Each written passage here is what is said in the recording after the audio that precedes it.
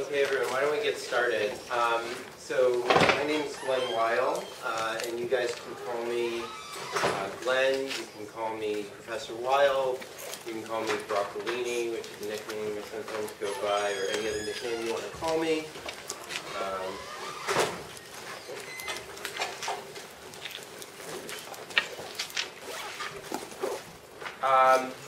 So in this class, we'll try our best to respect ideas rather than titles, and I hope you guys will aim to be my colleagues and, rather than just my students. If I mess up on something, if I make a mistake, I hope you'll raise your hand and correct me, or even if you just disagree with something I say, I hope we can start a debate. I want this to be an interactive and engaged class. This is Elements of Economic Analysis 2, also Econ 201. It's the second quarter of intermediate micro, and it pre-requires Econ 200, as well as a year of calculus, which we will use. And the course is going to cover the behavior of competitive and monopolistic firms, market equilibrium and externalities, as well as the applications of these ideas to a number of policy areas, including regulation, competition policy, and public policies like the redistribution of wealth and the provision of public services. The main goal of the course is going to be to give you a sense for what it's like to be an economist. And this, what you're sitting in, is the turbo section, which is a bit like honors, and I'll talk a little bit more about the distinction between the two sections soon. So in this first lection, I'm going to do three things. First, basically talk through some of the logistics of the course. Second, I'll discuss the reading that you had to do for the class today. And finally, I'll give you a bit of an outline of what we're going to cover in the course. So the course is going to basically aim to do two things. First, to give you a flavor of what it's like to be an economist, in particular, what sort of questions do economists think about or have to think about for their work? How do economists approach these questions in a distinctive manner and give distinctive answers to the questions? And how can you, in your future career, use economics to help you think about the solutions to various social problems? And second, I'm going to try to teach some of the tools that you'll need in order to be an effective, practical economist and to prepare you for your future courses. This course, I think, may be a bit different than some previous economics courses that you've taken. In particular, starting today, I'm going to be cold calling on people, both to make sure that they've done the reading, but also to try to see where people are, how they're understanding what's going on, and so forth. Second, rather than everything just being sort of spewed at you by me, I'm going to sort of force you guys to learn some of the concepts actually through the problem sets. So the problem sets are not just going to be rote mathematical exercises solving some Lagrangian or something, which you might be used to in economics courses. Instead, they're going to actually ask you, you'll certainly have to do some mathematical exercises, but a main goal will be to get you to actually sort of discover economic concepts through the problem sets. As a result, the problem sets are going to be more open-ended and probably harder than the problem sets you're used to, and they'll account for 40% of the grade. The problem sets are probably going to be more than you're going to be able to do in a reasonable amount of time. So please do not just spend an infinite amount of time on the problem sets, which may be possible. Instead, spend some reasonable length of time that you're used to spending on a problem set, maybe 4 to 8 hours a week. And if you don't get it done, don't freak out. Everything is going to be curved in the class. Scores will almost certainly be lower on exams and problem sets than you're used to, but this does not mean the distribution of grades will be lower. It'll probably actually be higher, so please don't worry about that.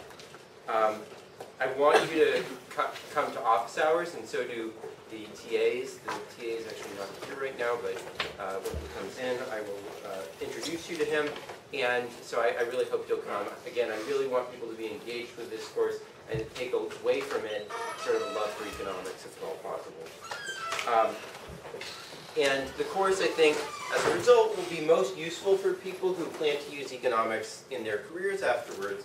But of course, people follow many paths and have an interest in economics for many reasons. Okay, so the course has two sections. Both meet on Tuesday and Thursday. The turbo section is the one that you're sitting in right now from 9 to 10:20. The regular section meets from 10:30 to 11:50. Lectures are going to be quite similar, so if you have to miss one, you can attend the other. But the turbo lecture is going to differ in a few ways. So one way is it's going to have more challenging and more reading.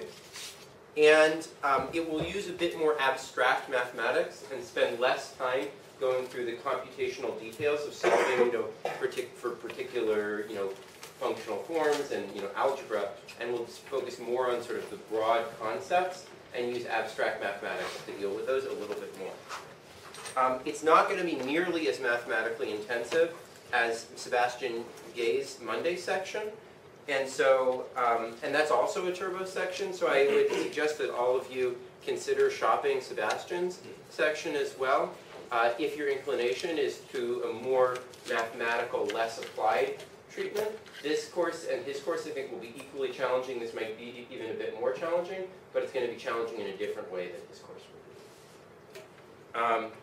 He'll also provide a bit different topic in terms of coverage. So he'll provide a much better coverage of game theory and general equilibrium theory.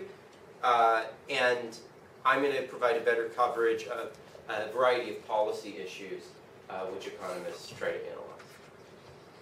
analyze. The lectures in Turbo will go a bit more quickly, and we'll cover the material in greater generality rather than sort of going over the same thing multiple times, basically. They'll also require a wider range of skills, so not just maybe the things you're used to in economics, sort of problem solving and some basics of economic intuition, but also the ability to read and think in sort of a broad-minded, humanistic, even somewhat philosophical manner. The class will be a bit more geared towards people who are interested in doing research in economics eventually in their upper class years. And, but it will have exactly the same evaluations and curve as the regular section. So you will not be disadvantaged in any way for being in this class. There are problems which it says, everyone in Turbo should do. They get a star on the problem set and so forth. But that doesn't mean that you will be penalized relative to someone in regular if you don't do those questions. It's just that I would strongly encourage you to do them because the readings you will have done will prepare you well for them, and it would sort of be a waste not to do them. But everything will be curved to the exact same standard. So the only disadvantage you suffer from being in Turbo is that you have to sit through this lecture because I'll cold call on you, and you'll have to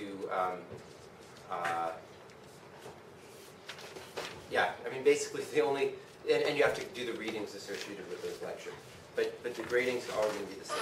So one advantage, though, given how full this class is getting, I'm not sure how much this is an advantage anymore, is that in principle the turbo section should be smaller.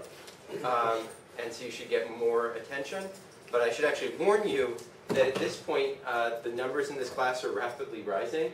And I think there's a good chance this class is going to be full as well very soon. So if you're not already signed up for this class and you want to be in it, I would strongly recommend that you do that sooner rather than later. From here on out, I'm going to assume that all of you are students in Turbo. Okay. So let me start with some practical information. So the course website is on Chalk. Hopefully you've all found it. If you have any trouble finding it, let me know. And all the readings are on that Chalk site. The non-gated material, not everything other than the problem sets and the readings, which have to stay within Chicago, are also available on my personal website, which the address of is there. The required readings are in the syllabus, and also for each set of required readings, there's a set of sort of additional references which can help you learn the material deeper. There's, and you should complete all of the required readings before coming to the class because you will be responsible for them and I will cold call. There's also, for people who are interested in digging deeper in a variety of different ways related to the topic, there's a list of enrichment readings which go in many different directions. Some of them explore the mathematical basis of the things, some explore the, sort of the humanistic and philosophical side, some the current events implications, etc. So take a look at those if you're interested. The textbook for the class is Intermediate Microeconomics by Hal Varian, 8th edition. And there's an optional text which we'll use in a few places, Economic Theory by Gary Becker. All other readings are on the website, and you can just download them off of there. Some of the references, not the required readings, but the references, are just going to be in reserve from the library rather than photocopied and put up on the website.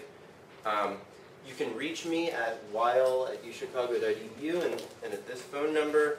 My office hours are Wednesday 4 to 6 at Rosenwald 205B, which is my office. If you want to, yeah? How much different is the 8th edition and the 7th edition? If I were you, what I would do if you have the 7th edition or something like that, go through the sections and make sure that he covers the same material. I would be amazed if he doesn't, so I wouldn't worry too much about that. We're not going to be very slavish to Varian here. The relationship between Varian and the lectures is going to be relatively close, but not that close. So if you really don't want to use Varian, get another textbook and make sure it covers the right material, basically. If you can't make my office hours, we'll find another time. Just email me. And if there's like a specific block of time that you want, like to make sure that you have exclusively with me during office hours, you can email my secretary, Stephanie Hammond, shammond@uchicago.edu. Stefano Mosso, who's not here actually, is the TF for this class. The section is going to be 4 to 5 p.m. in this room. And his office hours will be 2 to 3 on Wednesdays in the Harris School, room 234. So the requirements for the class are going to be 6 problem sets, which will account for 40% of your grade, a midterm, which will account for 20%, and a final, which will account for 30%. The midterm will be 4:30 to 6 p.m. on Tuesday, November 1st in the Social Science Center, room 122. You absolutely have to come to this midterm. It is a requirement for the course. So if you cannot make it, you have to tell us absolutely as soon as possible. So make sure you can come. The final will be scheduled by the administration as usual and will last 3 hours. All exams are going to be open everything. Open book, open note, open anything you want to bring in to help you, including the internet, including Mathematica, anything you want. You can't do any two-way messaging, and we will be walking around to make sure people are not two-way messaging, but other than that, use whatever you want on the exams. Do you mean the midterm also? Yes, both. Both will be open everything. Please do, though, bring a calculator and Mathematica or Mathematica on your computer to help you do computations on the exam. All problem sets will be due at the beginning of the lecture to which they are associated, and that's all indicated on the syllabus. The first 3 problem sets are already available on the website, and the first one is due a week from Thursday. Problem sets and exams are going to be long, and they're going to be hard, as I indicated. You are not expected to complete everything. Everything will be extensively discussed in section, and it will be curved commonly for the 2 lectures. So do not freak out about that. You can really only, unless you don't learn the material as well as a result of being in Turbo, you can really only benefit from being in Turbo because you'll learn more material that will allow you to do better on this examination.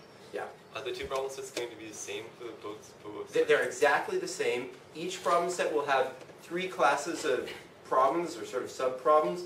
Ones that sort of everyone should try to do. Ones that will be easier for people who have taken the Turbo and done the Turbo readings to do. And then a 3rd class of problems which will be sort of very difficult or challenging for anybody. So they're sort of extra credit for anyone.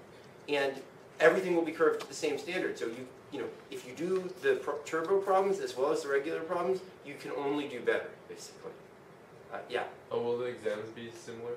The exams are going to be exactly the same, and they'll be similar in the sense that though there won't be explicit indications, there will be problems that will be easier for people who've taken the Turbo to do. So everything will be curved to the same. You really cannot lose by being in the Turbo section, except if you don't learn the